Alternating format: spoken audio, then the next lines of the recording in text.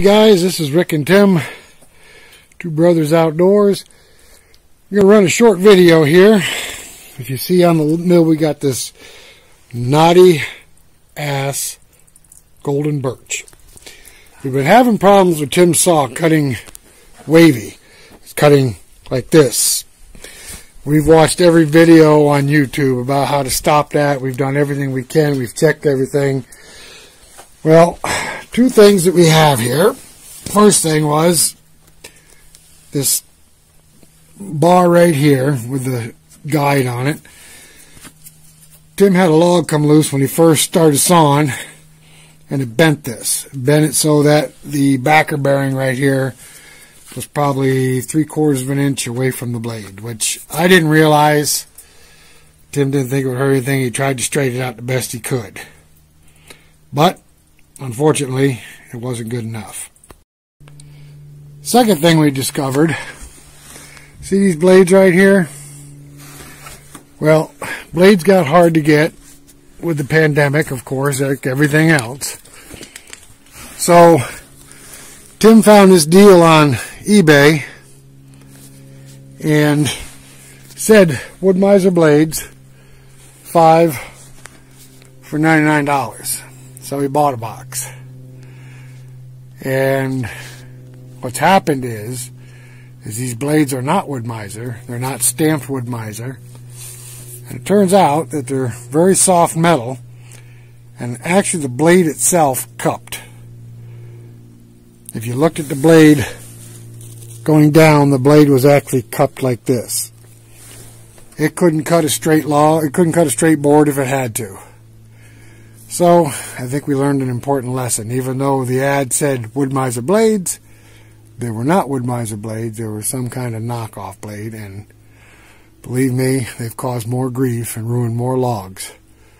Alright, so we're going to cut this knotty birch, and we'll see how it does, because the knots is where the blades really gave us a fit. Alright, we'll get back with you when we start sawing. Alright, before we can cut the log, Tim has to wash his log.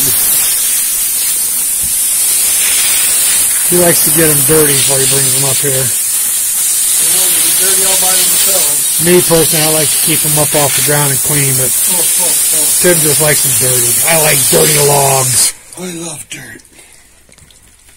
Tim Dirt. Joe Dirt. Okay, here goes the test. This is one knotty log. This is an ugly log. Cut this straight, so we found the problem.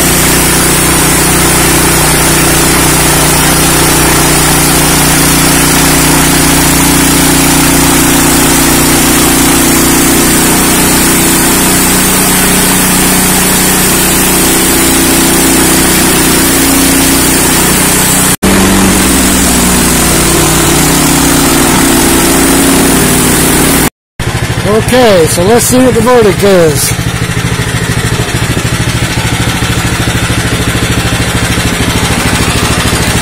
Now that's a really bad knot right there. We got just a little tiny bit, but not enough to notice. Everything else feels good. I think we got it. I think we got it. Alright, let's make one more cut and we'll roll it.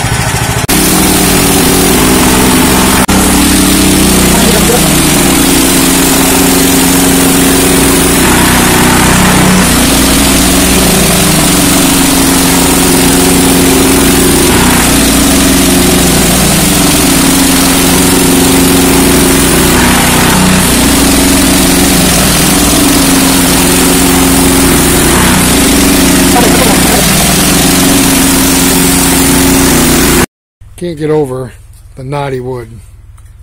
How absolutely beautiful it turns out. This is golden birch. Can't wait to flip it to see what we got. Alright, so we're going down one more piece. Look at that grain. Let's flip it over, see what we got. Alright, getting away from the knots now. Getting down into the heart. Alright.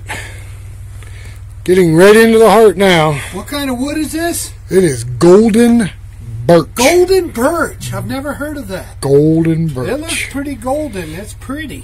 Used for furniture. Really? Big furniture wood. What else did you find out about golden birch? Deer like to eat the leaves And what else? and the twigs. What else? Who cares what else? The deer like it. Yes, it is rot resistant. It has oil in the wood. What about the skin? What's the skin? The skin will lighten on fire without a problem. It's wet or dry, right? Yep. All right. Let's go down to the next piece. All right, so we're getting away from the heart now. I'm surprised. This tree, it's got a little spalting into it. That's for rotted trees. This is brand new. I know, it's a green tree. It shouldn't have spalting in it. But it does. I want my money back.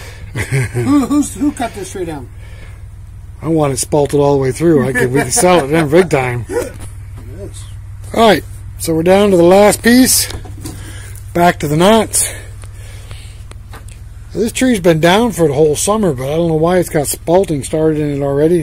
That shouldn't have happened, but it did. We'll take a little bit here too.